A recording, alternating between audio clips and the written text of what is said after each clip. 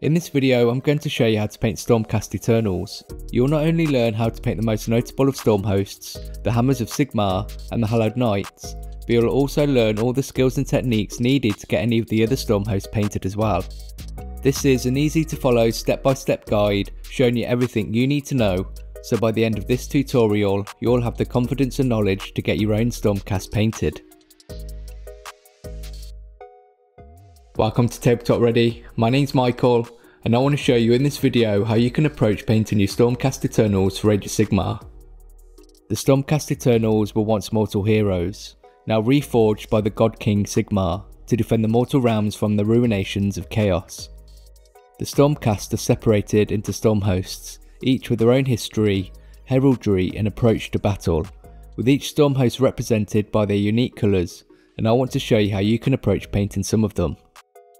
But before we get started, I do want to say a massive thank you to all my members and patrons who support TableTopReady and allow me to make content for you. You can also support the channel just by taking the time to like the video and also leaving me a comment. I love hearing about your own hobby. As well, all the paints and brushes I use will be shown on the screen as I use them, and any other equipment you see me using will be listed in the description, along with affiliate links to where you can get them. When it came to building my Liberators, I chose to fully assemble them, but any shields I did leave separate to make painting a lot easier. And I made sure to also undercoat my Liberators as well, and the colour I chose depends on what Stormhost I'm painting. Just choose what works best for you.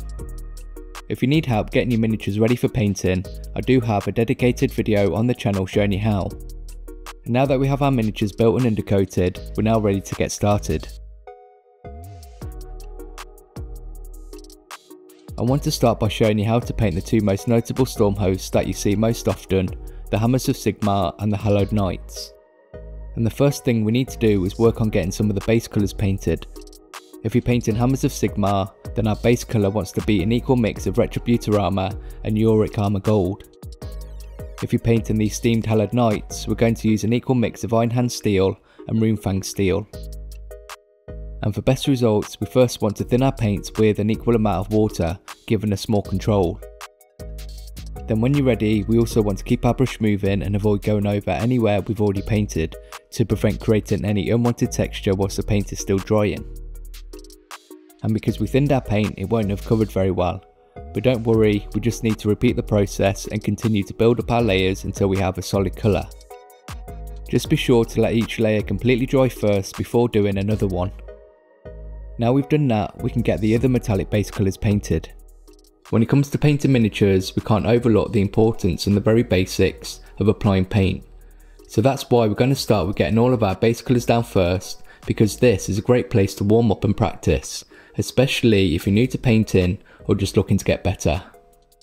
For the Hammers of Sigmar, we're going to paint their trim with Liberator gold and the scale mail with Iron Hand steel. When painting Hallowed Knights, their trim is painted Retributor armour and the mail Runelord brass. Then any weapons are painted using Leadbelcher. If you're unsure of what colours to use and where to paint them, then we can use reference, especially if we've not painted something before. Something else we want to do now, before creating any definition, is paint all the material under the armour, as well as the boots with Abaddon black. We want to do this now because it's going to be messy and we can neaten things up with our base colours after. With that done, we're now going to create some definition and finish working on our metals, which is going to be very similar to both our Hammers of Sigmar and Hallowed Knights. To create definition, we're first going to do an all over wash, and this is going to help bring out all of our details and features, making them easier to see. Let's start with right colour flesh shade straight from the pot and apply this anywhere we painted gold. And we want to use enough to cover these areas comfortably so we avoid pooling in areas we don't want it to. If you do see it pooling up too much, then we can use our brush to remove any excess we don't want. When that's fully dry, we can use Nuln Oil on the areas and details we painted silver and brass. And after everything is completely dried, you should see how our washes have helped to bring out features and details, but we will need to brighten and tidy things back up again. Using washes can be a great way to create definition, but they can also be really messy and dull and darken any colour we use them over. For the Hammers of Sigmar, we're using Yorick armour gold, to tidy up our armour and then liberate a gold for the trim.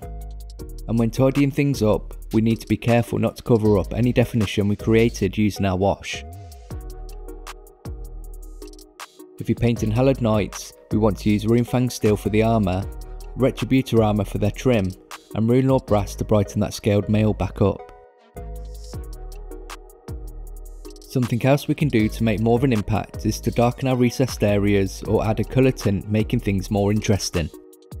Anywhere we have gold, we can use Reikland Flesh Shade and apply this directly to areas like where armour plates meet and around rivets.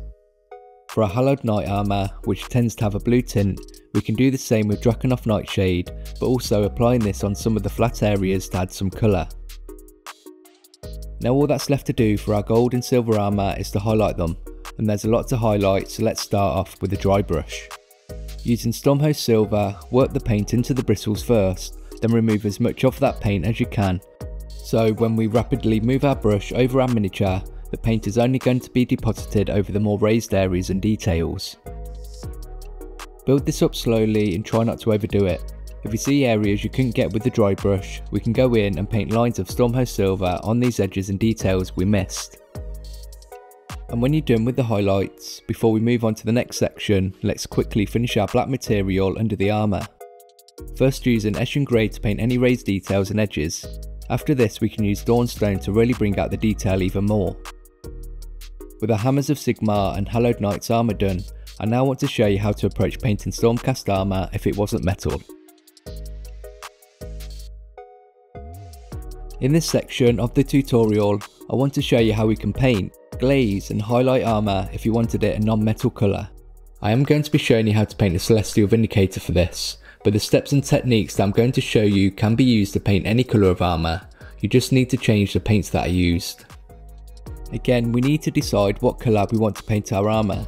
For this Celestial Vindicator, I'm going to use an equal mix of Sotek Green and Sons of Horus Green.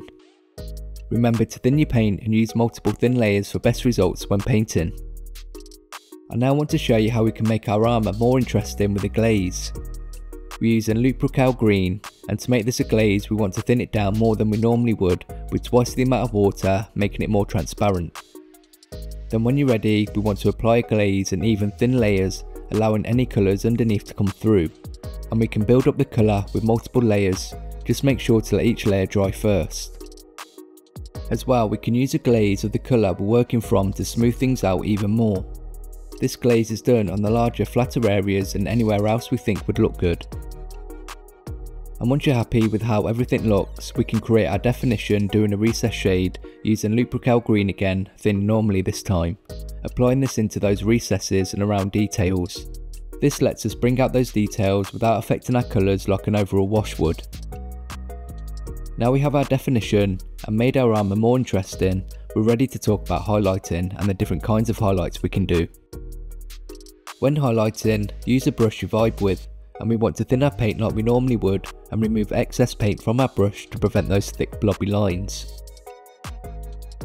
Our first highlight is going to be a chunky highlight using Sotek Green, and this wants to be quite a thick line painted along edges and on raised details. This highlight will start to bring out the shapes of the armour. Next is going to be a line highlight using Templar Blue, and this is used to bring out details and edges even more. To make this easier, we can angle our brush and run it along any edges to create the highlight. If you can't do this, then we're going to need to take our time and paint thin lines where we want those highlights to be. For me, highlighting is one of the most important techniques to practice. Not only does it help to improve the look of our miniatures, but it also helps to improve our brush control and hand-eye coordination. After your line highlights, we're going to use Baharroth Blue to paint a finer highlight, helping to bring out some of our edges even more. And finally we can use Blue Horror for a spot highlight, painting little dots on all of the corners to really bring out our details. To finish any armour, we can paint little scuffs and scratches, and for our Celestial Vindicator I'm using Templar Blue. Now we know how to add interest, create definition and highlight using different kinds of highlights. We're now able to use this to paint other areas and details of our Stormcast. To paint the Celestial Vindicators white pauldrons, we can start with a base colour of Corax White. Then create definition with the Baneblade brown glaze and recess shade. After that we can keep it simple with a line highlight using white scar. And we can then work on our metallic details, which we already know how to do. There's still plenty of other details we need to get painted on our Stormcast, so let's now see how we can get them painted as well in our next section. Let's use this section to work on finishing our hammers of Sigmar and hallowed knights, and we can see how to paint a lot of the shared details of the Stormcast Eternals as well. The first thing we're going to get painted is the blue armour of the pauldrons and shields, starting with Cantor blue for our base colour. We can add interest on any flat areas with the Night Lord's blue glaze, and Night Lord's blue can be used for our recess shade as well.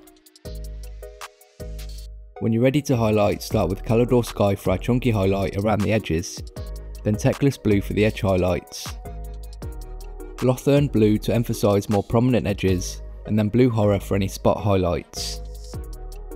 If you want to get fancier with your armour, we can create some volumetric highlights on the more curved areas of the armour where line highlights wouldn't really work. This is done turning our highlight colours into glazes and working up to the lightest colour in the centre. Scratches can be painted using Teclis blue. I know what I'm showing you is a lot, but I'm just trying to show you what's possible, and you can keep things simple, just do what you feel comfortable doing. The pauldron icons and any lightning bolt designs can be painted using Corax white, with some apothecary white contrast used to create definition. When that's dried, we can get any edges highlighted using white scar. If you have any scrolls or parchment on your Stormcast, we can start with Morghast bone. Create definition first with an all over wash of Xerath and Sapia, then we can use Rhinox hide and the recessed glyphs to make them stand out more. We can now lighten and tidy everything up with the Ushabti bone glaze. Finish any scroll and parchment with an edge highlight of pallid witch flesh. Something else you'll have to paint on any Stormcast are those weapon handles, and to paint these let's start with Mephiston red. Let's bring out any details with some Norn oil, finishing with an edge highlight using Wild Rider red. The last detail I want to show you how to paint is any leather straps, and we're using Rhinox hide for our base colour. Let's then paint a chunky highlight using Doomball brown, and then we can finish any leather and straps with Gorthor brown for our edge highlights. Alternatively, we can do black leather using Eshin Grey and Dawnstone to highlight. With everything I've shown you so far in this video, you should have no problem getting your Stormcast painted, but there are still a few things that I do want to show you how to do that I'm going to cover in the last section of this tutorial. In this final section, I want to show you an alternative way of painting your armour, as well as how to paint a cool glow effect on their weapons. I've already shown you how to paint your armour in a few different ways, but let me show you another way we can approach painting our armour. We first want to start with the metallic undercoat, and I would also paint a base colour over this of the matching colour, so here I'm using Retributor armour over Retributor armour spray. This gives us a stronger colour and lets us cover any areas we missed with the spray. After this, depending on the Stormhost you're painting, we can use a contrast paint. Here I'm using Flesh Tearers red for Astral Templars, and apply this over the armour to give us a coloured metallic finish. This is because contrast paints are more like inks, so we can take advantage of their transparency and at the same time creating our definition. I did apply this a second time to give us a richer colour. When the contrast is dried, rather than doing an edge highlight, we can use some Stormhost silver to paint chips, scuffs and scratches to add our interest and to bring out the details. This is a great way to paint your Stormcast armour, as it's a lot quicker to do and it gives us a different look and feel, especially if you wanted a different look to your army. Something else we can do to make our Stormcast stand out more is to add a glow effect to their weapons. For this we're starting with Sotek green, and we can paint this around the edges of details as well as in the recesses to help give us that glow. After that, let's use some Baharroth blue just in the recesses this time. And the last thing I want to show you is how to paint the little gems you see everywhere. For our base colour we're using Galvor Back Red, highlighting the edges with Fire Dragon Bright, finally painting a dot of Taular ochre on the point of the gem. I'm a huge fan of the Stormcast miniatures and we can paint them in so many different ways. And now hopefully you're able to go away and paint yours however you want, including some of the more well-known Stormhost colour schemes. So let's see how they turned out. Before we see the reveal, I do want to say a massive thank you to Muppet, Ash, Romaine and Less Than Phil, who have recently become supporters or has donated to TableTopReady. Thank you so much. And if you want to become a supporter, which not only helps me create this content, it also gives you access to our Discord, along with access to lots of other perks for as little as £2 a month. And for every tier you'll get tutorials early and be kept up to date with what I'm up to behind the scenes.